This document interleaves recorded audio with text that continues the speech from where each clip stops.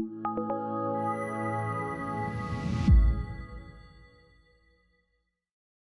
so we're Kuva. We're a creative studio. We're based out in the UK. We are a team of technologists, of designers, engineers, artists that cover a broad spectrum of different subjects, different topics. We work with brands and sort of cultural institutions to make a range of pieces, ranging from data visualizations, web-based experiences, installations. We've been working in partnership with IOHK to explore cryptocurrency. We've been doing that through a project we're calling Symphony of the Blockchain, which is an audio-visual experience of cryptocurrency.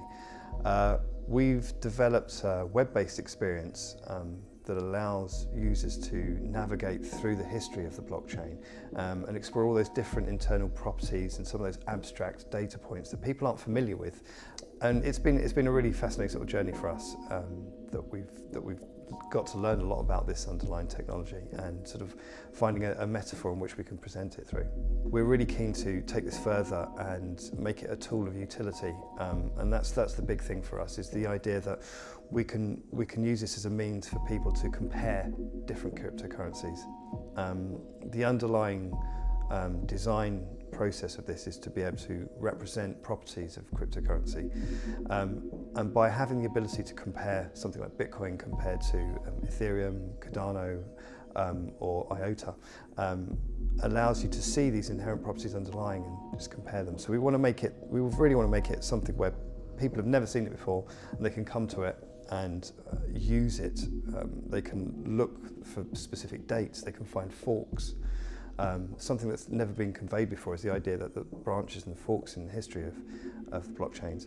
The idea of using scale and colour in a 3D environment is really well versed to be used in a sort of VR experience, because you can navigate that space, you can pick things up, you can explore blocks as tangible objects that you can hold in your hand, which is going to be amazing to do. And we'd also like to expand this work and use it take it on a touring, in a sort of an exhibition kind of environment where we can take it to different places and allow people to come to this space and explore those different aspects of cryptocurrency. The challenges for us, I think the main challenge for us was we never had any understanding of cryptocurrency at all. It was something that was on our periphery, the idea of the blockchain, of these financial transactions that happen in a very different way to the norm, was entirely new, and it allowed us to kind of really investigate both the technology but the concept as well, and what that facilitates on a social level. We've been looking at some WebGL technology that is very new. We're trying to push the envelope always, creatively, in what we can do and both technically what we achieve. Hi guys, thanks very much for coming today. This is a little slot we're going to do on a little bit about us and the projects we're working on. So yeah, just to start off, hi. Again, thanks for coming. We're Kuva. We're really excited to be here to sort of show off a bit of the work and some of the stuff that we've been doing on with IOHK, and tell you a little about what we do. My name is Mark Lundin. I'm the creative director and the sort of founder of Kuva. We are a design studio based out of the UK, and I always find to give you a bit of background about what we do, it's often better to sort of show some of the work we do rather than explain it. We do a lot of, it's quite dark there, you can't see it, but we do a lot of large-scale sort of data visualization pieces. This is something we did for Twitter last year, which is a sort of touring exhibition of their social media data. Again, it's quite dark, you can't see it, but there's a large screen there, and there's a sort of a lot of, it's a data visualization piece. We help sort of generate and concept content for different clients. We work with brands such as Adidas. It's a project we did last year. This is the Geneva Car Show. We did a live interactive piece on the background there. And we sort of work with institutions, sort of cultural institutions. This is something we did for the New School, who are a university in New York. We did a piece with. We also have worked on a project for Google. This was a doodle that went on the homepage of Google for 24 hours, which was quite stressful. And that leads us on to a little bit about why we're here today, why I'm here. I want to talk about a really exciting project we've been sort of working on with the creative team at IOHK. It's really exciting. We call it the Symphony of the Blockchain, and it's launching today. So the Symphony of the Blockchain is an interactive audio-visual exploration of cryptocurrency and blockchain through Bitcoin. I'll go through in a little bit of that later. It's an ongoing research initiative that we're working together with to help bring about a sort of greater understanding of some of the technology that underpins cryptocurrency. So today what I'm going to go through is a little bit about the sort of the design process that we went through to get to our final piece. You know, how we got to where we are, a walk through some of the visualization that we've done, and then show you a little bit about what's coming next, the next stages of the project for the next 6 months. So how did it all start? Well, you know, basically we started off about a few months ago with Richard and Charles and Jeremy in a room, and the brief was basically, what does a blockchain look and sound like? Which is quite a sort of abstract concept, to be honest. We wanted to explain blockchain technology and look specifically at cryptocurrencies. No limitations, no restrictions. That was the brief. So the first step of undertaking this project as a studio was to try and sort of understand the blockchain. I mean, we are a design studio. We often work with different pieces of technology that we've never come in contact with. Blockchain was definitely one of those. We've never worked in this space before. It was very new to us. I, by no means, am a mathematician, so just as a word of warning, I may throw in some terminology now and again that is entirely misused and out of context, but hopefully you just get the general gist of what I'm trying to say. So we kicked off basically with this period of time where we had to go in and investigate what the blockchain was. This is the whole team. Here's us just sort of throwing some ideas together, basically trying to decipher some of the technology, the implementation, and just the concept of what makes the blockchain and how that impacts cryptocurrency. And I'm going to say that after doing that, it feels like maybe one of the few design studios that actually can get their head around or talk about Merkle trees and such, so it's quite new. Once we sort of dove into that a little bit more, the next step as a design process is when you're doing data visualization, is to find the metaphor to an object, to a technology. It's really important for us. In order to investigate technology and to investigate whatever you're trying to represent, you need to find the narrative, you need to find a story, you need to find the metaphor through which you can use as a lens to understand, to critique whatever it is you're trying to display. So we went through many different angles and many different approaches to try and understand this, what it means, you know, what are the technologies underpinning it.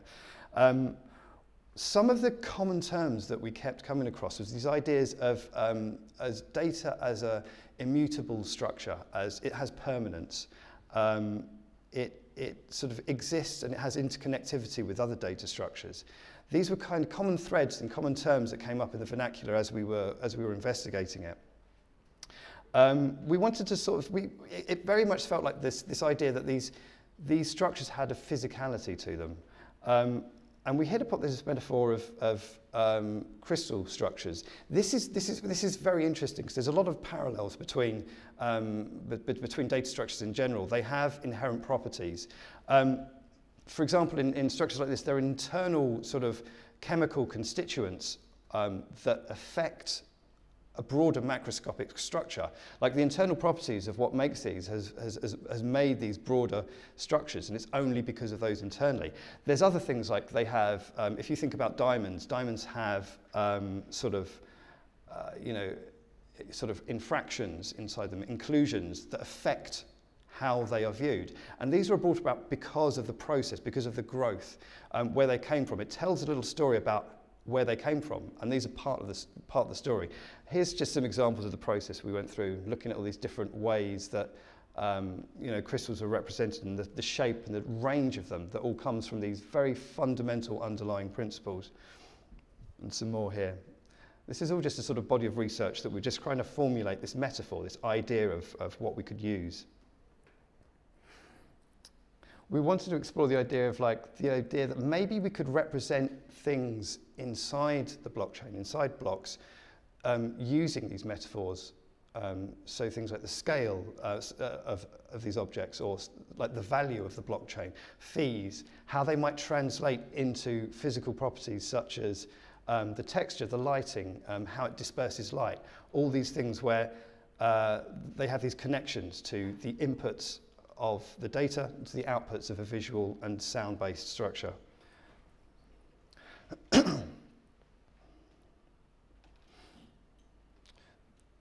Having looked at this idea of this metaphor and sort of latched onto that in a certain sense, we started to like extend upon that, this idea of you know, encapsulating or encoding data within an entity, within a physical permanent structure, and positioning, you know, frozen in time almost, pieces that could be looked at and viewed at in isolation. For example, like, you know, when a block gets created, it can be moved, it can be held, it can be transacted, you know, it moves around. We found it a very sort of interesting sort of idea to explore, and there's some other aspects to it. This is a few pieces of work by an artist called Jack Storm, these two here in the corner. He's an incredible artist. He has nothing to do with cryptocurrency or data structures. However, we kind of latched upon this idea that there's these different elements and components that you can view, that you can see within this object. I'll talk a little bit more about him later, because there's some interesting work he's doing. And here's some more examples here. The idea of objects encased and encapsulated in a physical entity. So having moved on from this idea of, you know, using this metaphor, using this encoded structures, using crystals as a metaphor, we started sort of prototyping and sort of fleshing out the idea. We started looking at sort of visual explorations of it all, like motion, you know, giving structures mass and what that might correlate to. The idea that transactions might have weight, how that affects other things, how that has effects later on in the network, and how we could convey that through things like movement.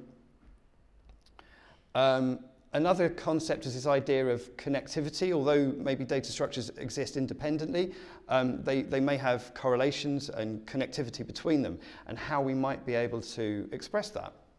Without linking them directly, we might be able to encapsulate them in something, show some sort of membrane around them that itself communicates an idea of togetherness, or how they correlate. So that's some more ideas. Sound, of course, is a big part of what we do. Let's just see if we can play this here.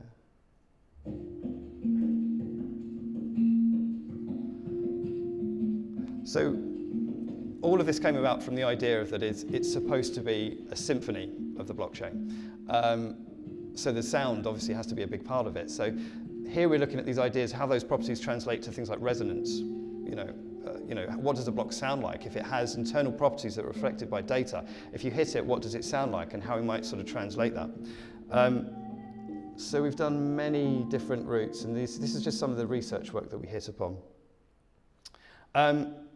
After that, we sort of moved into a kind of like the prototyping stage. This is where we actually sort of got our tools out and started putting things together and seeing how things worked and seeing how things fit together. It's all well and great having this metaphor and having a sort of like an idea of how you might represent it, but unless you can actually test that against real data, it's just an abstraction. It's just a story, really. So here we've actually started connecting to the Bitcoin network. This is really dark, but hopefully you can see a bit of that.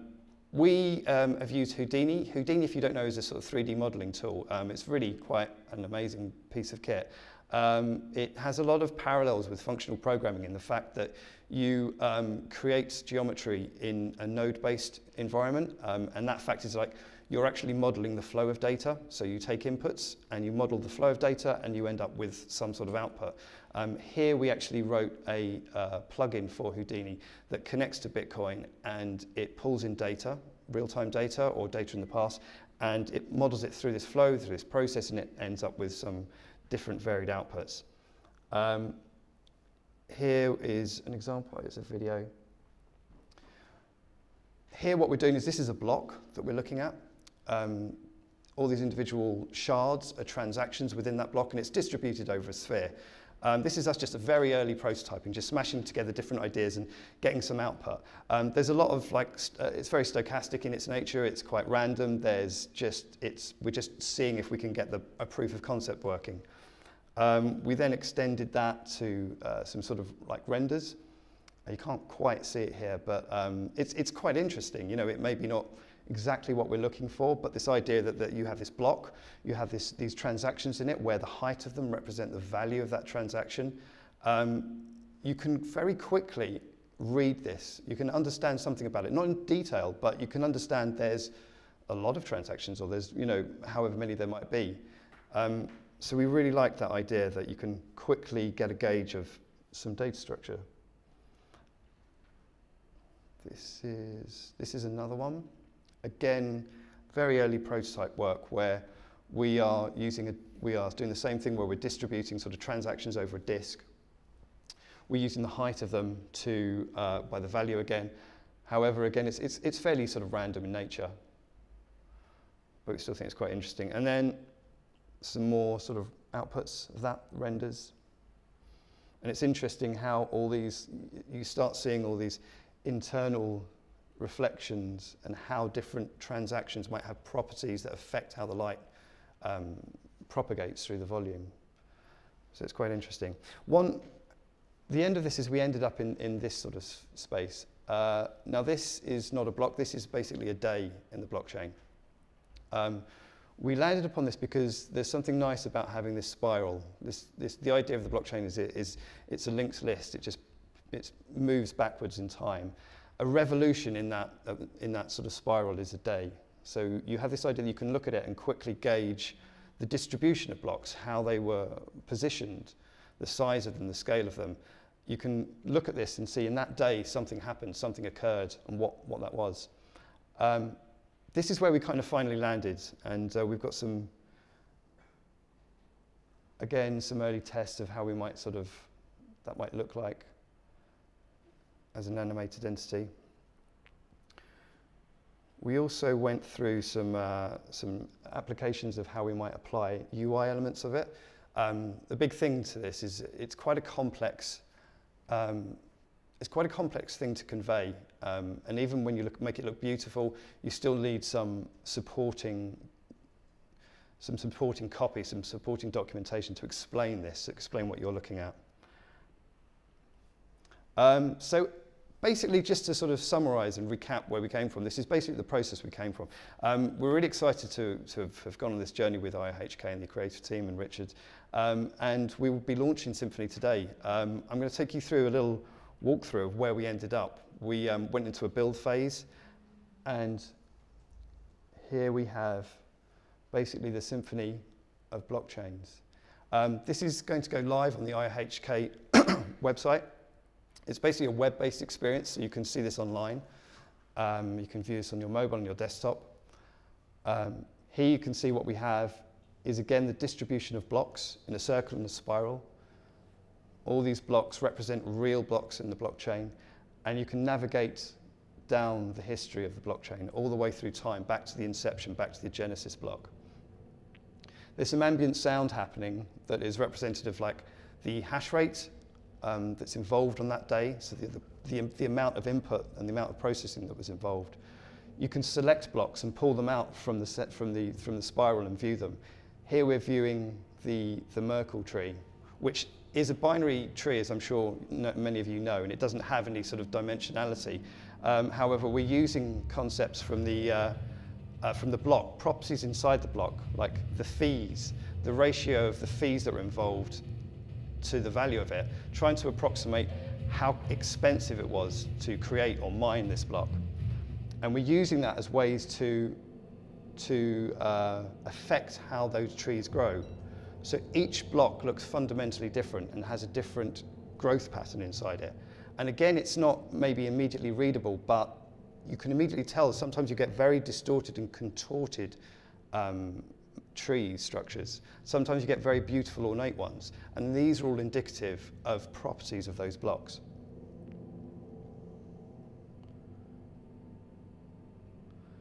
There is also the sound element from this as well, is based upon the transactions themselves in the blocks. So the transactions occur over time, and the sounds propagate and they build up. And sometimes you get very interesting things, because when the blocks are generated, a lot of the transactions are grouped together, so it actually does reveal something interesting about that.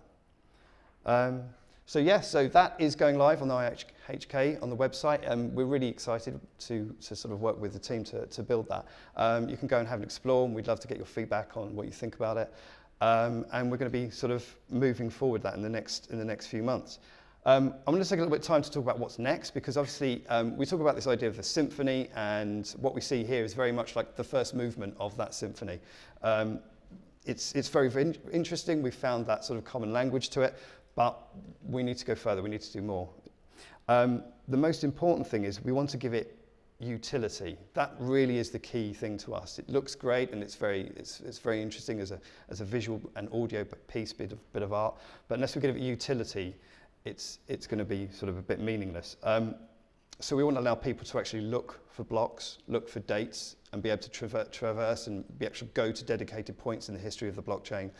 The goal really is to create a tool in which we can compare cryptocurrencies. This is where it becomes really interesting, because Bitcoin is fundamentally very different to Ethereum, to Cardano, to IOTA, and visualizing them in a way that people can understand something about how they're different could be amazing, and that's something we've not seen before. I think a lot of people understand there's different currencies, but they don't understand the difference between them unless you know the technical implementation. So having a way to compare them is going to be amazing. Like the idea that you can look at this Bitcoin and you can see here's this dark, ominous sound, and you might be able to look at another currency and it might be bright and vibrant. The colors might look different. It will make people ask those questions. What makes those different? Why are those currencies different? And I think it could provide a really interesting way to sort of explore that problem. And of course, Ada, we are really excited. We're going to be working with the team and the Cardano team as well to bring Ada to the platform over the next 6 months. We are also going to be implementing IOTA and Ethereum. All of this is going to be available open source on GitHub, so we're hoping that's going to provide the community with a tool that they can fork this and actually create their own and submit it back. But that's going to be really interesting too. We also want to do a VR experience. Again, it's very dark, but yeah, the natural thing behind this is that by using these metaphors of scale and size to a block, by putting it on the screen, you're taking a step away from it. If you actually have seen something in VR, being within a room of a large scale is quite you have a physical response to that, because it's quite intimidating. You get claustrophobia. So having things like where we can present the scale of a block or as a monolith and stand next to it in size would be incredible. It allows you to read it a little bit easier. And also allowing people to sort of co-presence, so people can actually navigate the space in pairs or in a group and actually analyze and look at these things and potentially like send transactions to each other would be really great. Jack Storm again, this is the artist that I discussed earlier.